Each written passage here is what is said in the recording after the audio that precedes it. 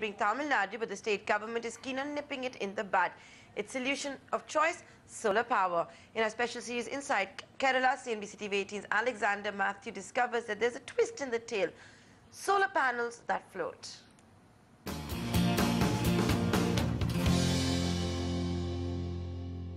It's common knowledge that Kerala has a wide expanse of water bodies. A lesser known fact is that the Kerala State Irrigation Department is close to formulating a plan to use reservoirs of dams like the one behind me as basis to generate solar power. The Irrigation Department has got about 20 dams and the Kerala State Electricity Board has got 36 dams, reservoirs. Because the land is a little expensive here, we thought of using the floating solar panel. We will use about 15% of the reservoir strength of the area to put up solar panels. Germany-based development bank KfW has already financed a pre-feasibility study for these floating solar panels.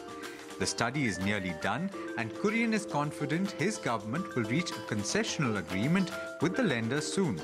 Now a project like this one has a long gestation period, but the benefits tip the scale. Kerala consumes about 4,000 megawatts of power, while our production is only 1,300. So basically you're buying out 2,700 megawatts every day. And this could act as one of the main means by which this shortage could be taken care of. The main issue with solar power is the difficulty in storing it.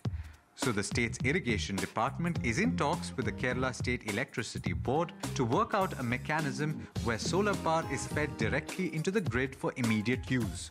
This will mean that hydel power becomes the backup energy source, with power being produced as needed.